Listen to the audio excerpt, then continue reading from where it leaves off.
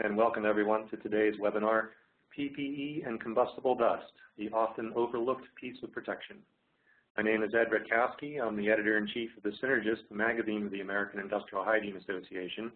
I'd like to thank all listeners for attending today's event, and especially Bulwark Protective Clothing for sponsoring this webinar. Our presenter today is Derek Sang, the Technical Training Manager at Bulwark Protective Apparel. Derek has been involved with the flame-resistant clothing industry for over 20 years. For the first 10 years of his career, Derek worked directly with end users, developing and implementing flame-resistant clothing programs specific to the customer's hazard. Over the past 11 years, Derek has worked closely with Fortune 1000 companies, educating them on the various fabrics, FR technologies, and the dynamics of arc flash and flash fire hazards as they look to develop FR clothing programs. In his current position as a technical training manager, Derek has developed over 40 hours of training curriculum for Bulwark University. These training efforts cover all aspects of FR clothing. Derek is a qualified safety sales professional, a certified environmental health and safety professional, a certified safety health and environmental technician, and recently became a qualified trainer for low voltage based on NFPA 70E. And now I'll turn the presentation over to Derek. Well, thank you, Ed, for that very nice introduction, and welcome everybody. Good morning or good afternoon, depending on where you happen to be listening to our webinar today. Certainly appreciate you taking your valuable time to join us. So with that being said, let's jump into PPE and combustible dust and take a look at, in the next 45 minutes or so, we're obviously just going to be able to touch on some of the highlights, but we'll look at what combustible dust is, why people are talking about combustible dust and what the concerns are. We'll look briefly at really some of the regulations and the standards and how they're relating. We'll talk a little bit about the new NFPA 652 standard and how it's addressing PPE, and a couple of other NFPA standards that will help us at the end of the day kind of fill in this gap in our hierarchy of controls to where we have, eliminate the hazard, engineer the hazard out, look at our policies and procedures, and then really that last line of defense, if everything else goes wrong, is the PPE, and how does that relate to what we're going to be talking about with combustible dust. So what is combustible dust? Well, if you look at NFPA 654 and the definition there from 2013, it is defined as a finely divided combustible particulate solid that presents a flash, fire, or explosive hazard when it is suspended in air and it becomes diffuse. So how does that look into our fire triangle? Well, everybody's kind of understands the basics of fire triangles. We got that, in chemistry early on. So you have fuel, you have oxygen, and you have an ignition source, and when they're all in the right mixture, we have a fire. Now, when we look at certain fuels, such as dust, gas, or vapors of ignitable liquid, those are dispersed or diffuse in open air. That's another side. So now you've got the fire triangle, and now you've got flash fire, to where that ignition with that diffuse fuels, you have flash fire. The next piece is when you confine that, and by confinement I mean think of a manufacturing facility, think of a building, to where that flash fire generates enough force to trigger additional fuel to be fed to the flash fire, so you end up having what's called an explosion, and that explosion then perpetuates additional explosions, and you have what's called a chain reaction explosion, and that's where combustible dust gets to be really, really dangerous. So when we think about our working environment, are there potential ignition sources available to fuel? Well, you think about it. In your facilities, do you have equipment that could potentially generate friction or heat? In fact, one of the slides I'll show you here was one of the most destructive and also one of the most costly in human lives in both fatalities and injuries. It was caused by friction. It was caused by an overheated bearing.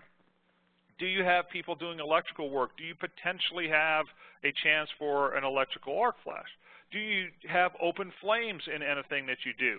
Do you have welders on site? Think about the welder who is setting up his curtain. He's clearing his space of all potential hazards. He is working through his process to make sure when he begins to weld, there is nothing combustible or flammable within his area. All of a sudden, 40 yards away, one of your forklifts bangs into an I-beam. That I-beam then vibrates. Well, above that welder's head, 40 feet or yards away, there's dust on that I-beam. Well, that dust then starts to to fall down, and if that dust is combustible and it hits that welder who is performing his duty, he could potentially have a combustible dust event occur in something that simple. So where do we find these combustible dusts? Well, they are actually very, very common. And unless you're dealing with something that is inherently not going to combust, like a salt or anything along those lines, a lot of the byproducts of what we do in food processing, and obviously anything to do with woodworking, we're generating a fuel. Metal dusts like copper, iron, anything along aluminum dust are highly, highly flammable and combustible. So when you look at food and wood, you're at 50% of common combustible dusts. Add metal in there, you're at 70, and look at plastics, we're almost at 100% without looking at others. So there's a lot of combustible dusts out there. When OSHA sent out their letter of high risk, it was over 300,000 businesses were high risk of combustible dust. There's over 300 combustible dusts listed on the poster in the OSHA website. So when should we be concerned? If we're taking a look at our facilities, what are they doing, giving us some guidelines? Well, layer and depth is obviously an idea. If you're in your facility and you see, and it doesn't have to be a large area, if you see a small area and they say 1/32 of an inch, well, what's 1/32 of an inch? That's the thickness of a quarter. Or if you step in that area and you look back and you can see your footprint, you could potentially have a combustible dust hazard. The other way that's a little bit more specific is if you look at a number 40 standard sieve and you take the byproduct of your processing and you shake it around in that sieve and anything falls out, it is small enough to potentially be a combustible dust hazard. So why are we concerned? Why are we talking about this? Well, the Chemical Safety Board, which is CSB, which does a great job for us in the industrial community, these are the guys that go out and investigate all these accidents, accidents of significance. And it's not just combustible dust accidents. These guys go out and investigate all major industrial accidents. Well, they tallied up their number in 25 years from 1980 to 2005. They had 281 combustible dust accidents. That's almost 4 a year. Excuse me, 10 a year. And then you have almost 4 fatalities a year, and then you can do the math on the 718 injuries. They have been pushing OSHA now for well over a decade to get some kind of combustible dust regulation happening. What was one of the biggest ones that we had? Well, in 2008, we had the Imperial Sugar incident. And from this picture here, this is why these are so horrific from an event. They're not localized. They have chain reaction potential. You have one combustible dust explosion happening in a small sector of the facility. The problem is it then shakes loose more dust, which causes a chain reaction, and it will continue until all that fuel is gone. And you can see the devastation in this facility was from combustible sugar dust, of all things. And that was later traced back in the investigation to a overheated bearing on a conveyor belt. So what is OSHA saying, and how is OSHA interacting here? Well, obviously, in foremost, we always had the general duty clause. And that's kind of where these combustible dust events have fallen when it comes to compliance and when it ultimately comes to citations, etc. There is a relationship, obviously, between OSHA and our standards that we're well aware of. OSHA says you shall do this, you shall protect your people, you shall protect them from being hurt, maimed, killed, etc. You will do your hazard analysis of your facility, and you will implement the proper protective engineering, protective policies and procedures, and ultimately PPE. That's your responsibility. But how do you do that? That's the standards. And the standards can be the NFPA standards, the ANSI standards, the ASTM standards. We have lots of go-to standards to help us ultimately comply with the shall that OSHA wants us to. In combustible dust, we have a number of industry-specific NFPA standards, which is good. We, unfortunately, up until recently, we didn't really kind of have an umbrella standard. Majority, and I'm going to be very, very general here, the majority of our industry-specific standards look at really housekeeping, they look at mitigating, they look at how do you handle your dust as a byproduct of this process, and how do you get it away from your facility, and then if there is dust, how do we clean it up, how do we sweep it up, things like don't use compressed air to move your dust off of machinery, and things like that. So NFPA 654 came in and was kind of viewed as, well, let's fill in the gaps. And again, 654 primarily was a housekeeping standard, mitigating, preventing the ignition of dust. There was very little, in fact, there was no language when it came to the final step in your hierarchy of safety, your PPE, until later. They actually brought in a TIA, my acronym knowledge here, temporary addendum, where they said, hey, well, we forgot to mention PPE here. Let's look at having FR clothing. It was very general. If people are exposed, they should look to NFPA 2112 and NFPA 2113. This was kind of the precursor to what ended up being NFPA 652, and this was one of the first standards that in dust that mentioned PPE, that mentioned FR clothing, and went out of its way to talk to other NFPA standards that could help employers protect their folks. So what is the impact of this new standard? Well, it was kind of twofold. One, we didn't have a good standard that talked about combustible dust and dust hazard analysis and what kind of needed to be done for our end users, for the people who are producing products that create dust.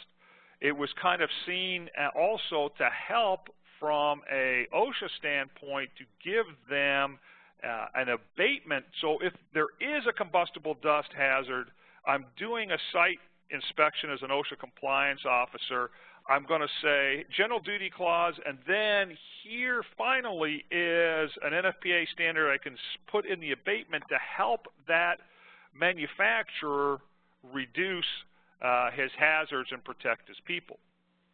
So although there was no federal regulation, NFPA 652 kind of came in and filled a gap better than 654 did. And here's kind of what the meat and potatoes of it. When it came to conflicts, remember I said there are quite a few industry-specific NFPA standards for dust. So what 652 said is, hey, if your industry-specific standard is better than 652, follow your industry-specific standard. If your industry-specific standard doesn't cover this area, then follow 652. So almost as if you were able to take the industry-specific standard and NFPA 652 and meld them together for your specific process, you would have a complete standard to help you protect your folks. So it addressed conflicts in Chapter 1. It also requires, the next big piece is prior to doing anything, is you have to do a dust hazard analysis. You have to determine whether or not your dust is risky. Now, you may produce a byproduct that is dust, but the particular size may be too big, and that even if it's dispersed in open air, it's not ignitable. So there are dusts that are byproducts that when you get them tested, you may find out there is no hazard. Then obviously there's processes that you're doing where you might be surprised that, oh my gosh, there's no way in the world that I thought my whey protein dust at my protein manufacturing facility is ignitable, and sure enough, it is. Believe it or not, whey protein is one of the combustible dusts listed on that OSHA poster. So it walks you through definitions. If you're not aware, that's not a huge big deal, but that's Chapter 3. Chapter 5 obviously lays out the responsibility. I think we're all aware by now, whether we are from a OSHA General Duty Clause, anything along those lines, where the responsibility of that hazard analysis and hazard identification lies, and a dust hazard analysis is no different. Chapter 8 is probably going to be the new piece for folks, because now we're past engineering, now we're past policies and procedures, and now we're into that last line of defense, and that's our PPE. Chapter 8 and 652 is where, if your assessment determines that you could have a flash fire hazard, utilize NFPA 2113. So you're going to step out of 652 and you're going to step into NFPA 2113, which is the document on how to select, use, care, and maintain FR clothing for a flash fire hazard. Because combustible dust is what? First and foremost, it's a flash fire hazard. And Chapter 8 is going to walk you through that.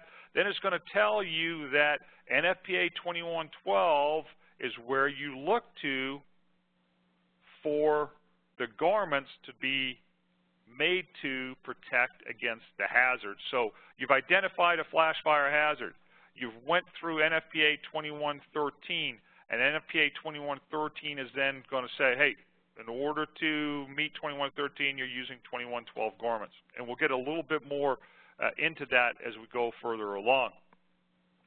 So the most significant takeaways, in my opinion here, NFPA 652 obviously places the responsibility for dust hazard analysis on the owner-operator. You do have 3 years from September of 2015. There was a 3-year window for you to conduct that DHA. So September 2018, you're going to be expected to know whether or not your dust is potentially hazardous. It emphasizes training and awareness for your folks. It steps up and actually has an FR clothing requirement, which is specific and unique to this standard. And then it takes you even further deeper into, you have to have a written policy now for the care, cleaning, and maintenance of those FR garments, because that clothing has now become PPE. And like all PPE, we inspect our PPE, we retire it if it needs retiring, we repair it if it needs repairing, and we follow the normal PPE guidelines when we look at 1910-132. So that's where we are, kind of where we're looking as far as combustible dust. There's lots more that's going to come. Will we ever get some regulation? The consensus is we were kind of heading down that track. We had an NEP out. It kind of died on the vine. Will that ever come back? Not really sure. With this standard, though, there is a lot more meat for that compliance officer now to reference. Will we see compliance officers being a little bit more aggressive when it comes to combustible dust? We don't know.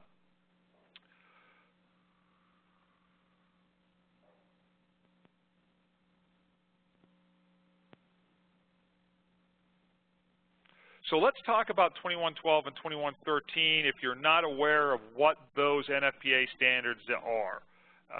NFPA 2112, the scope of that standard is really specifying the minimum performance requirement, all the test methods for FR clothing and fabrics to meet the flash fire hazard. So this is a manufacturer standard. This is for people like myself and other FR clothing manufacturers to follow.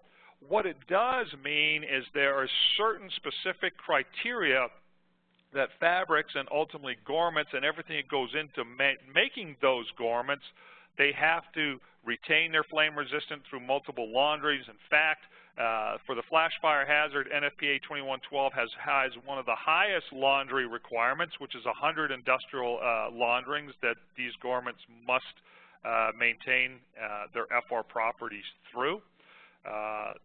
The body burn percentage when these are done is less than 50% for fabrics.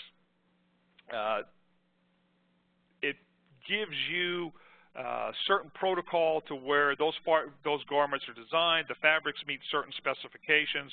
There's other, and that's a webinar within itself on NFPA 2112, but it gives you a go-to protocol for garments that are manufactured to this hazard. Now, what, as a safety person who's going through this and trying to understand it, what is sitting on your desk? Well, NFPA 652 that we just talked about, and then your playbook for the FR piece is NFPA 2113. This is your guidance as far as how to conduct your hazard assessment for flash fire. Then once you determine you have a flash fire hazard, how do you select the FR garments? It walks you through what the minimum specifications you should look for in writing that FR spec. Then once you get the garments, how to properly train your people on the garments, what's considered how to properly wear them in the field, and then ultimately how your people can care and maintain this new PPE that they've got. So why not wear everyday street clothes when you have flash fire hazards? Well, the problem is if there is a thermal event and your garments do not have FR properties, those garments could potentially ignite. And they're going to extend that short-term thermal duration much longer than it needed to be. Now all that thermal energy is on you. It is using all that fuel to transfer heat ultimately to you and cause you significant serious injuries. Clothing made from fabrics that self-extinguish, that is the definition of FR clothing. It ends the event.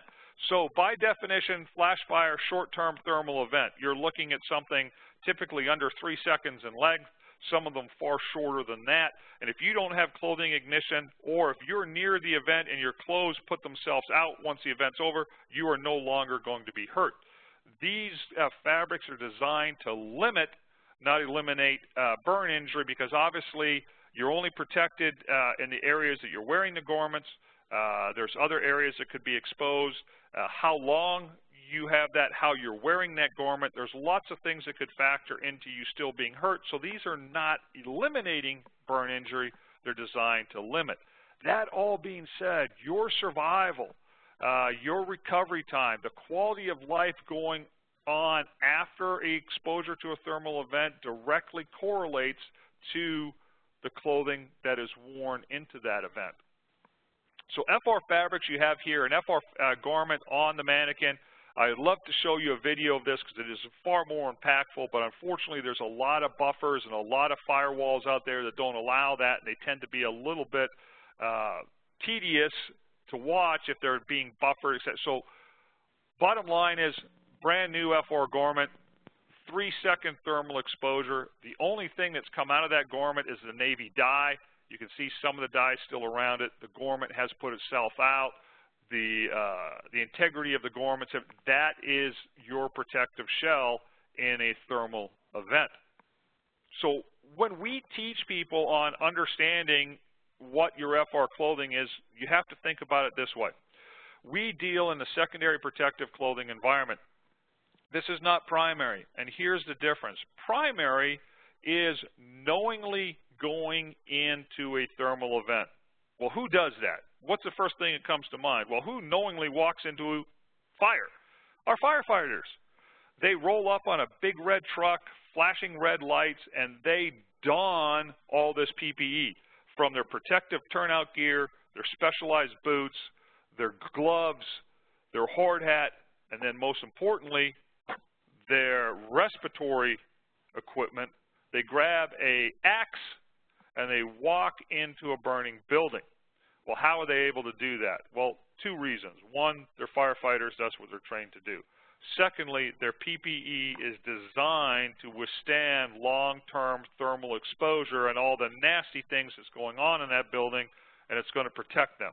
And then they also have the ability to breathe in fire because of that respiratory equipment.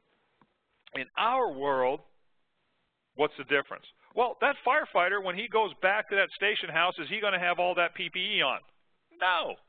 He gets to take it off because it's task-based. He only wears his PPE when he goes into a thermal event. In our industrial community, when we have these accidental thermal events, do we have time to go to the locker room, don our PPE, and then withstand the thermal event? Of course not. We cannot have task-based secondary FR clothing programs, because if we could predict there's going to be a thermal event, we just wouldn't be there. So because they're accidental, we have to be wearing our protective apparel all the time. We have to be wearing our PPE, our shirts, pants, and coveralls. If we have that hazard, we have to be wearing it on a daily basis. The other thing we've got to remind folks on, you are not Superman. This is not a suit of armor. You are not impervious to injury. But it is your last line of defense if everything goes wrong. Again, looking at our hierarchy of controls, PPE, the last line of defense. If you think about it this way, one of the easiest analogies we have is think about the auto industry. In the last 5 years, I have seen more advances in safety engineering in automobiles than probably the previous 25. We have sensors now that will brake for us. We have side view mirrors that will detect if something's in our blind spot, not allow us to change lanes. We have not just front airbags, side airbags, top airbags. Basically, everything that can have an airbag is going to have an airbag in it to secure you. So why then do we still have laws that require that we click 70-year-old technology? With all that engineering, you have to believe it's obsolete. But I guarantee you, every state in the union and probably policies that you have in your own company for anybody driving company vehicles, they have to wear their safety belt. Why is that? Because it's a proven life-saving piece of equipment when all that other engineering fails.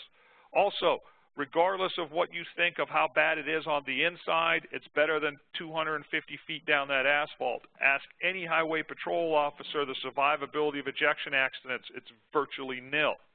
So that's where your PPE fits into your hierarchy of safety. When everything else has failed, when you're engineering, when your vacuum systems, when you're whatever the case may be, when all that has failed, the last line of defense in this situation to a flash fire hazard are the clothes on your back.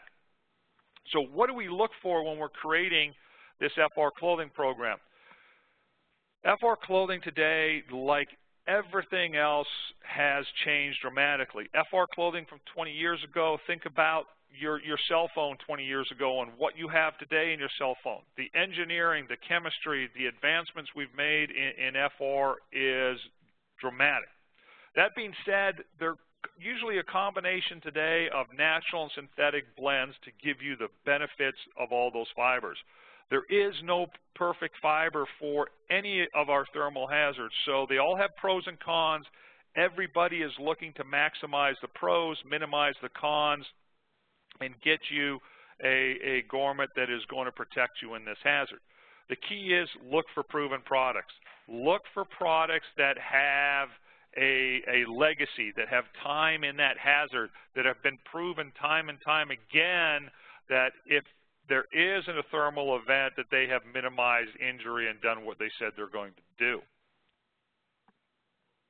Training.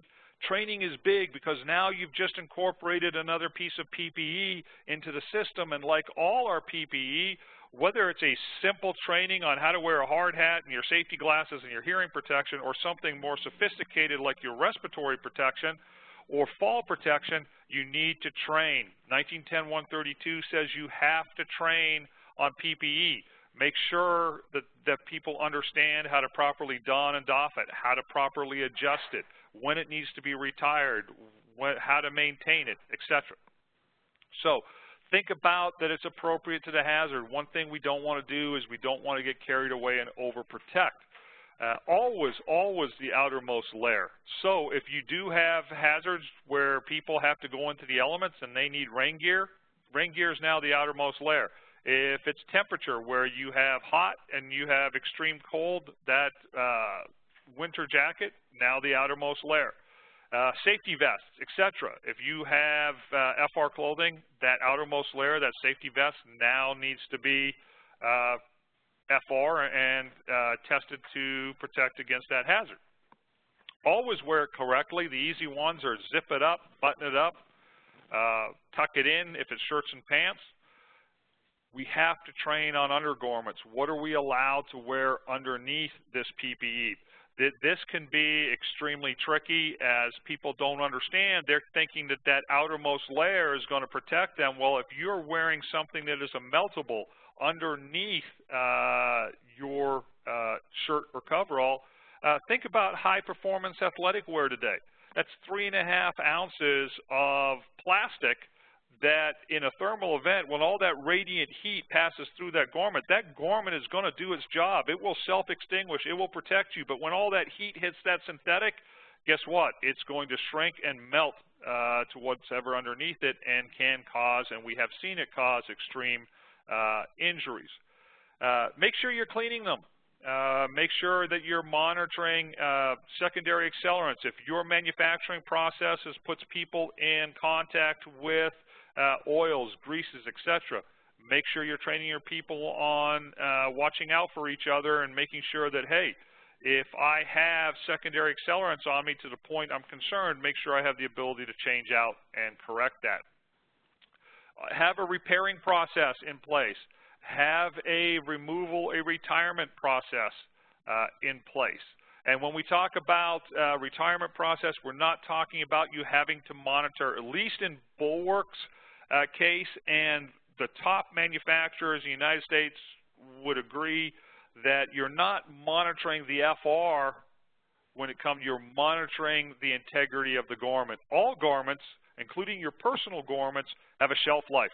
If you're wearing them on a daily basis, if you have a shirt and pant and you have 5 sets for Monday through Friday and you're laundering them on the weekend and you're wearing them again, they're going to have a shelf life. What that shelf life is independent of every wearer, but you have to have, hey, when those elbows are getting thread-borne or those knees, or we're starting to see, retire that garment.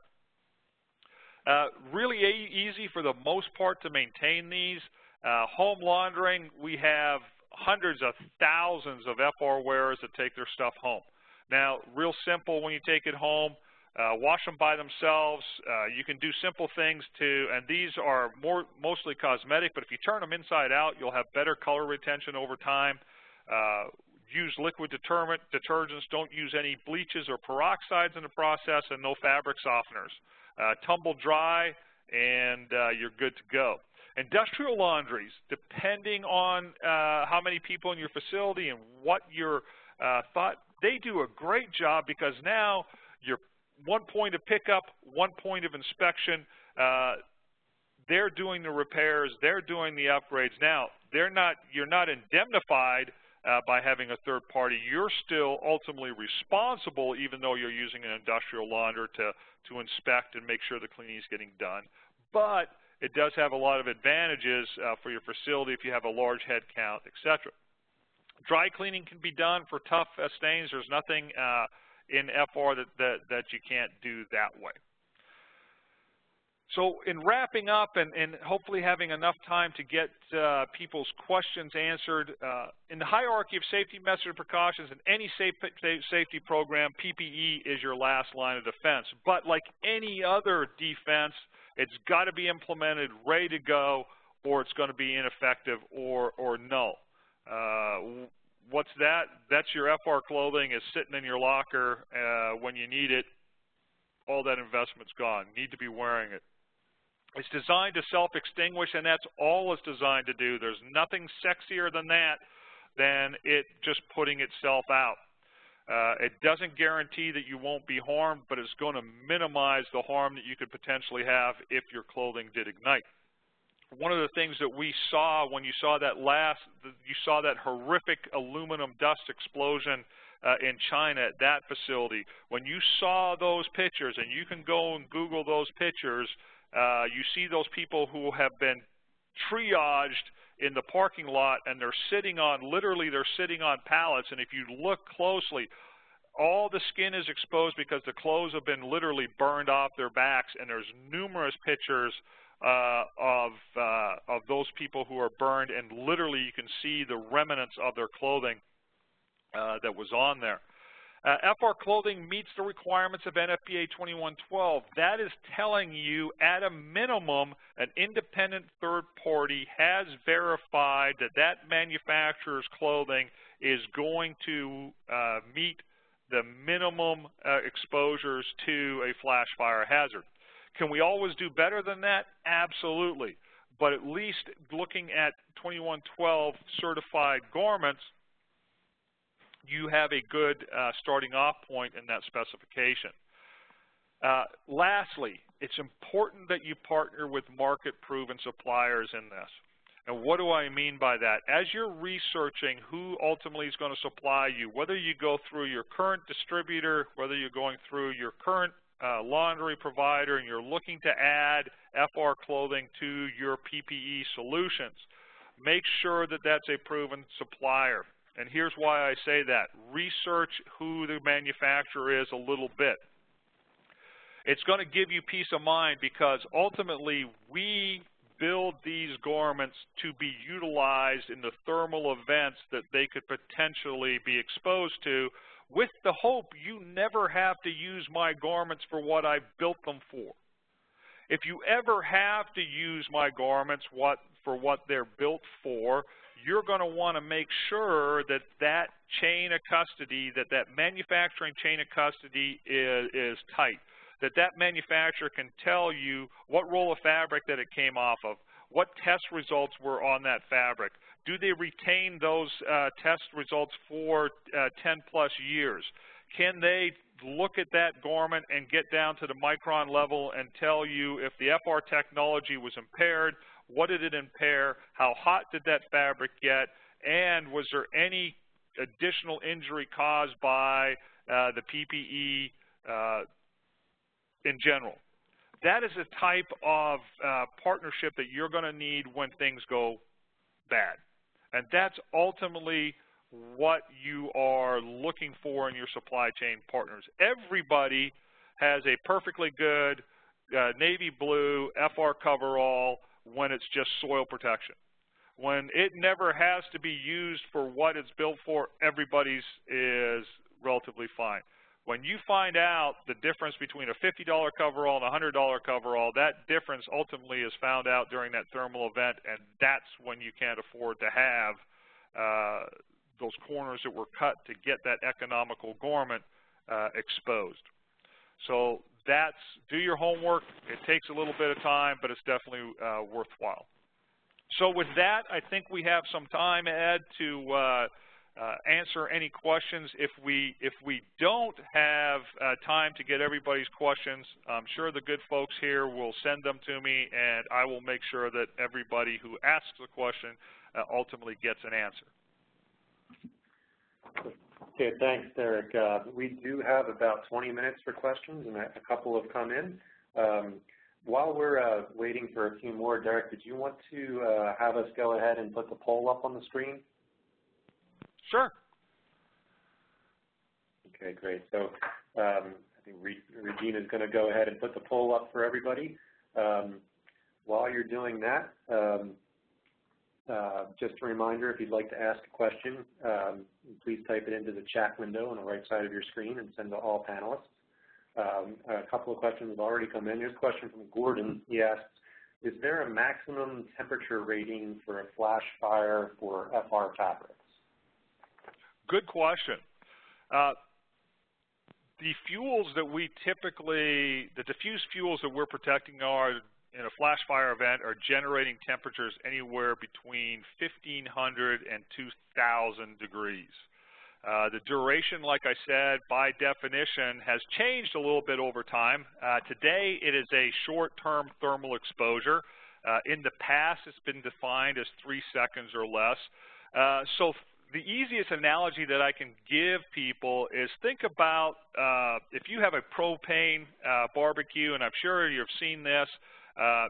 You turn on the gas, you click, click, click, click, click, nothing happens, and you shake the can a little bit, you click it the next time, and you have a big whoosh.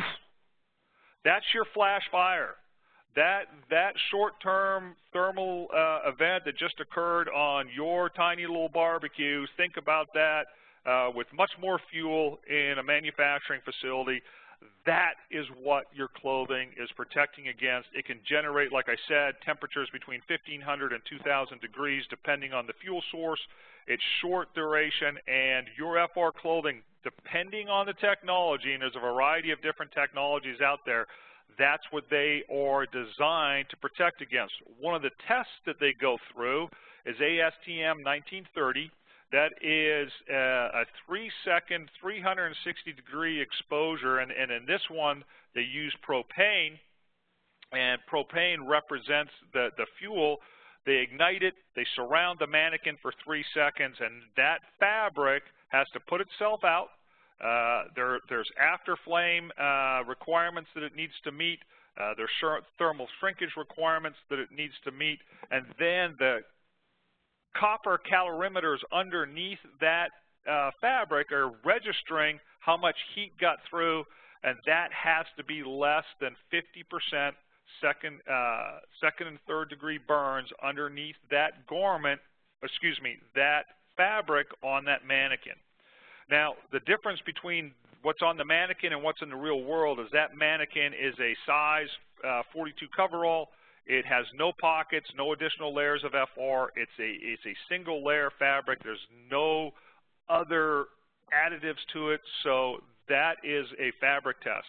On the garment itself, you're going to have chest pockets, back pockets. You're going to have multiple layers of fabric, so the two numbers are going to be different. But at the end of the day, you want to have less than 50% body burn. That's the fabric then passes that test. The majority of commercial stuff you're going to see range between 9% and 35% is a good range of all the commercial stuff out there right now in that test method. Okay, a question from a different Gordon. He writes, I've always referred to FR as fire retardant. I see you use the term flame resistant. Is flame resistant the same as fire retardant? Again, another good question, because we do see this confusion in our flame resistant is what the garments are called regardless of the technology. Fire retardant is a chemistry that is added to either a fabric or a fiber to make it flame resistant. So for example, when you have flame resistant cotton itself in its natural state is not flame resistant. So a fire retardant chemistry has been imparted into those cotton fibers so that they have flame resistant properties. Modacrylic is a fiber in and of itself, does not have FR properties. But before that fiber is extruded, we add fire retardant chemistry into that soup. We extrude that fiber. Now you have FR modacrylic, and then that fiber can be woven into a fabric, and that fabric can become garments. So fire retardant refers to the chemistry. Flame resistant is what the end result is of that partnership between the chemistry, the fiber, or the fabric. Hopefully that makes sense. Okay. John asks, he wants to know if you know where he can find an FR clothing rating chart. FR clothing rating chart. If you could highlight John's question for me when you send that to me, I would like to engage with him direct because I'm not sure what he's asking there. It just doesn't. I'm probably overthinking it, and it may exist, it may not exist, depending on what he actually wants. So if we could make that connection, I'd happily engage with him to see if I could help answer what he's looking for. Sure, we'll be sure to flag that for you, Derek. The question from Stephen asks, are there examples of combustible dust being generated in blast booths or ventilation system shack-out/clean out areas? Oh, yeah. In fact, if you go on to the Chemical Safety Board's website, and I believe it's csb.gov, they have a number of combustible dust events on there. There was an aluminum dust event where it occurred in the duct system as it was being pulled out of the facility. It was determined that some friction was being caused as the aluminum dust particles clashed together in this duct system as it was as it came from inside to outside. It had to make a turn to go into the collector. And I'm probably butchering this explanation, but as it made the turn, there was friction, and it built up, and eventually it heated up hot enough that it ignited the aluminum dust in the ducting system. The ducting system then carried that explosion back into the facility. It went down into the actual boiler area, caused a bigger explosion, and actually ended up causing the death of one of the engineering folks in that facility when it exploded. So I can't catalog all the ones that are on CSB, but there is a number on CSB's website that I'll talk to where these occur, and there's nothing, unfortunately, that is absolutely bulletproof to these types of events. Okay. Here's a question from Ilma. Is the FR clothing good for flammable liquids and vapors exposure in addition to dust? Yes. NFPA 2112 compliant garments, by definition, have to meet combustible dust, gas, and or vapors of ignitable liquid. So that gives them a broad umbrella coverage of basically anything that is ignitable in that diffuse state. Now, I say that with an asterisk. It is a short-term thermal exposure. If you're doing your hazard analysis and you deem that being in a certain area could potentially expose me to a thermal event that exceeds short-term, and short-term, I'm going to give you a number here. I'm going to say 3 seconds or less is short-term, 3 seconds or greater, you are now a fire.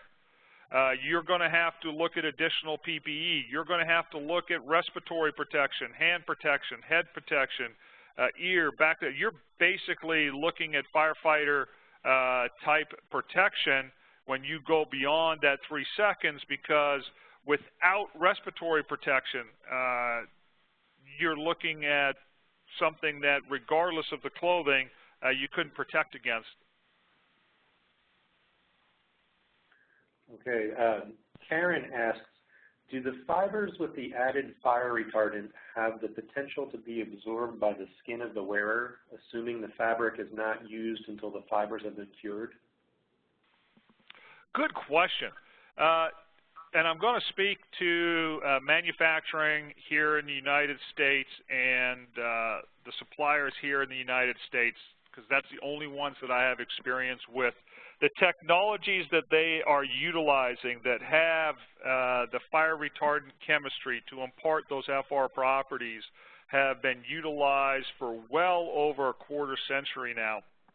And the technology is such that it is embedded in that fiber fabric matrix, and it will not leach out into the skin.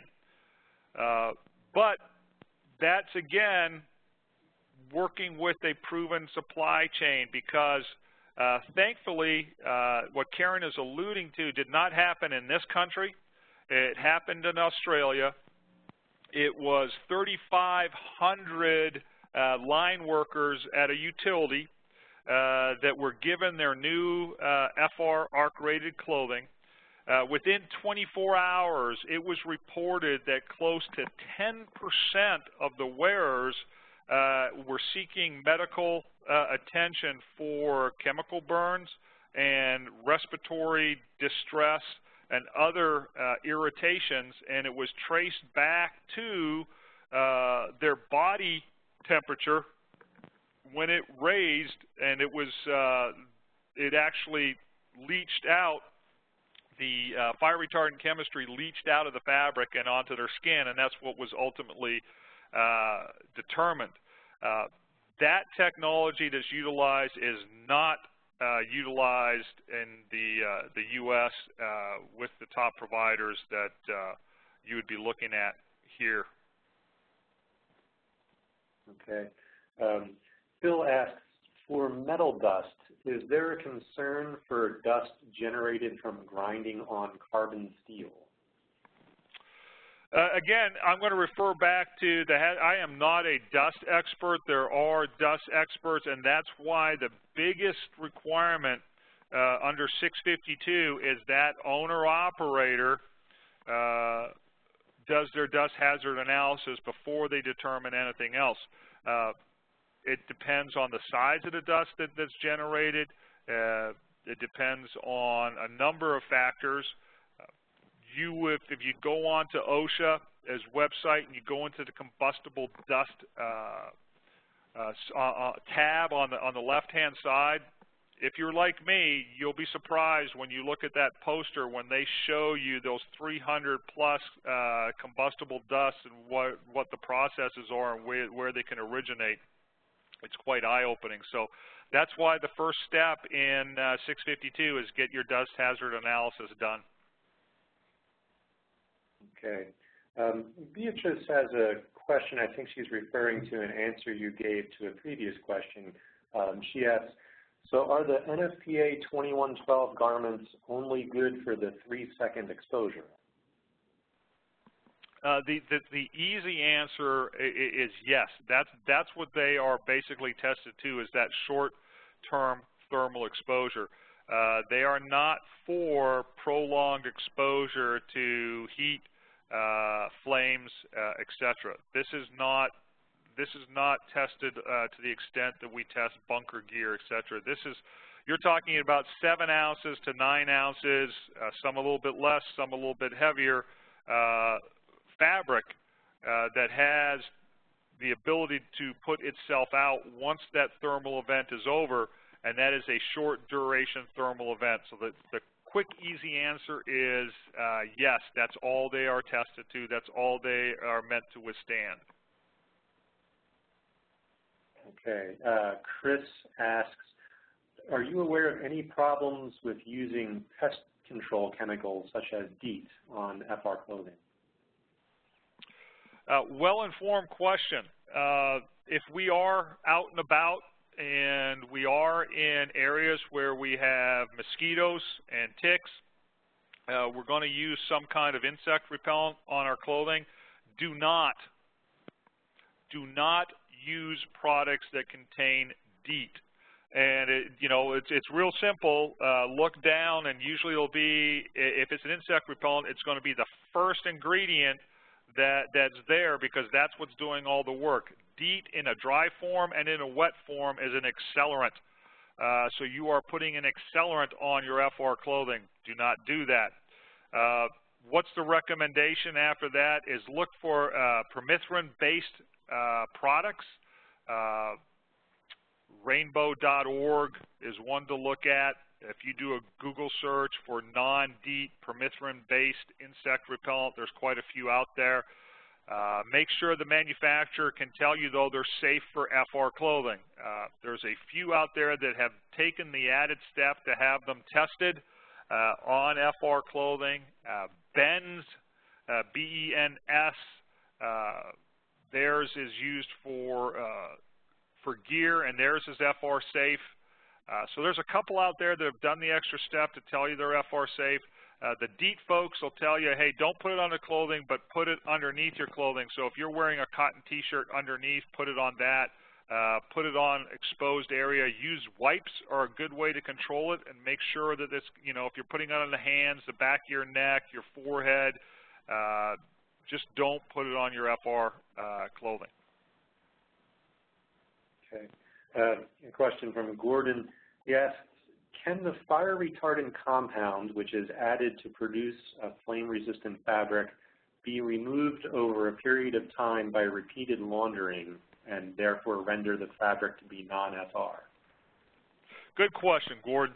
And the answer, again, is I'm going to talk to proven FR fabrics utilized by the top manufacturers here in the U.S., and the answer is no.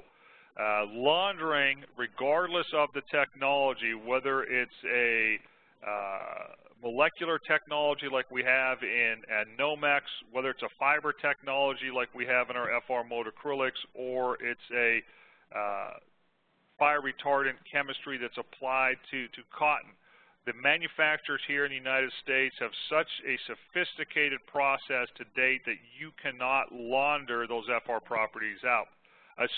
With the caveat, with the asterisk being, you follow proper laundering, care, and maintenance. That means do not launder them with bleach. Do not launder them with products that have peroxide in them.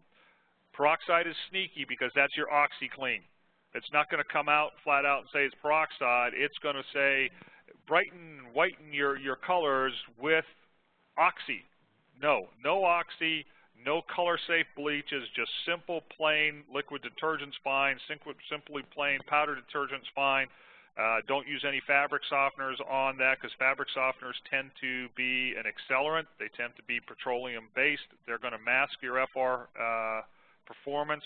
If any of those things happen, do not discard the garment. Simply rewash the garment without that stuff in it, and you're going to be fine. You have to do these multiple times over multiple launderings to impart any kind of concern. So if you accidentally do it one time, not a concern. If you put fabric softener on it, not a concern. Just rewash it without fabric softener. You're going to be fine. Okay, and I think we're probably come to our last question for today. This is from Karen. And she asks, are there any nanotechnology coatings on FR clothing? And if so, is there a concern for those coatings to be released? Wow. I do know there is some nano research going on right now. We and others have some joint projects looking into that. I am not aware of any nanotechnology being utilized in FR clothing today in the U.S. and Canada. I do know that it's probably something that is on the horizon. I do know for some protective gear like face shields and things like that, we've seen nanotechnology come into place to where those face shields are relatively clear until the arc flash event happens, and then they turn dark, so there is some things happening there. Will it make its way to clothing?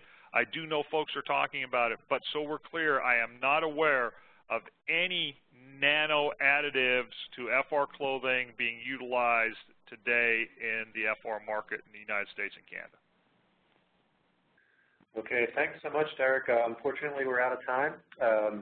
My thanks to Derek for his presentation, to Bulwark Protective Apparel for sponsoring today's webinar, and to all of our listeners today. Please be on the lookout for announcements of future Synergist webinars.